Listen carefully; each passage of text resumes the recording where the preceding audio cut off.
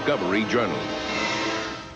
A week after the meeting in Kiev, Yeltsin and Gorbachev invited the leaders of 10 republics here to the Kremlin. Their task was to hand over power to the republics without the entire structure of society collapsing. After 7 hours, they had buried the Soviet Union. And like the founding fathers, they had designed an entirely new system. During the coup, Gorbachev revised his position. He is a political realist and a wise man.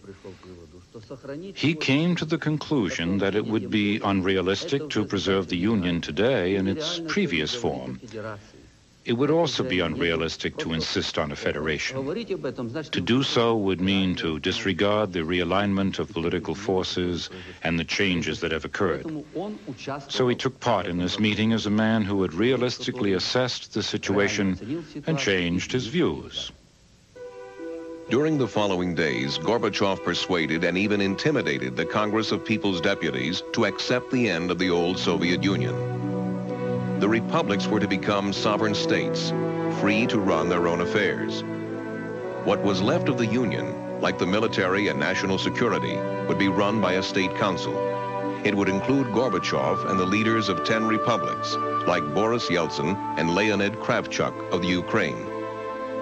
The running of the economy would be handled by a committee representing the republics. But will the mix of independence on the one hand and the remnants of a union on the other work? There are already areas of tension between the Ukraine and Russia. Since last year, there have been serious gas shortages in Ukrainian cities. Russia, suffering a fall in production, has reduced exports, including those to the Ukraine. Over the last 2 months, Kiev has only received 60% of the fuel it needs. This is because Russia cut back on oil supplies. The question of prices should be resolved because reciprocal sanctions between the republics are unacceptable. The Ukraine has also restricted food exports.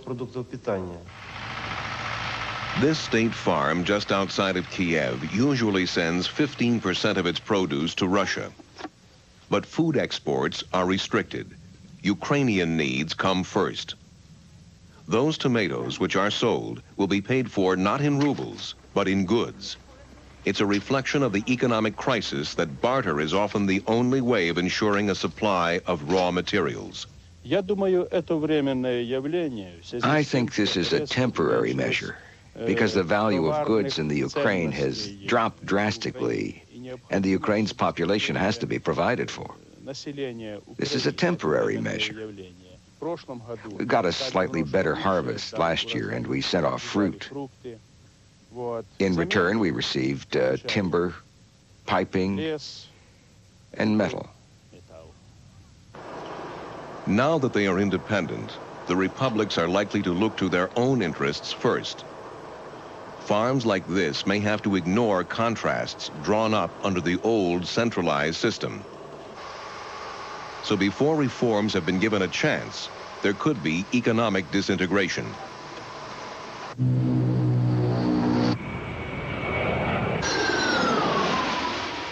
Other industries view the forthcoming divorce between the Union and the republics with concern. This is the Antonov testing site outside Kiev. Until recently, it came under the Ministry of Aviation in Moscow.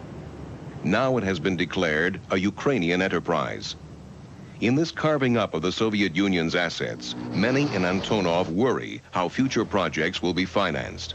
As far as the current financial potential of the Ukraine goes, I don't believe the Ukrainian government will be rich enough to finance all our projects in the near future.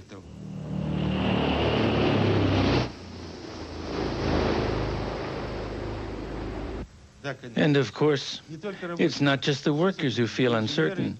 It's the entire staff, engineers and designers. They all feel uncertain. We'll just have to keep on working. The Antonov 225, the world's largest plane, sits on the tarmac, awaiting customers and spare parts. The Soviet aircraft industry has been one of the country's most successful sectors, but it has been indulged with large budgets. Now, an uncertain future awaits. So the redesigning of the Union poses a whole series of new problems. Even with the best intentions, the potential for conflict between republics is considerable.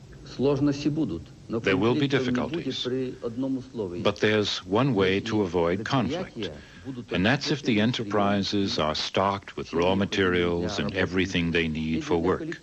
The workers don't care who owns it, Moscow, Kiev, or anybody else. The main thing for an enterprise is to get equipment and raw materials, everything it needs to function normally so that people can earn a wage and feel socially secure. That's the most important thing. No one doubts the potential for conflict between the new sovereign states and the risk of chaos. The revolution has dismantled the old structures. But what influence will its former communist administrators retain? Inside the Moscow City Council, the Commission on Anti-Constitutional Activities holds hearings. This commission, like several others, is investigating what actions people took during the coup. The investigators are less concerned with the main plotters, but more with the role played by administrators. It has the power to call witnesses and can recommend dismissal. A manager at a Moscow car plant is summoned. He's questioned about the case of a worker who went on strike in protest at the coup, but was subsequently fired. He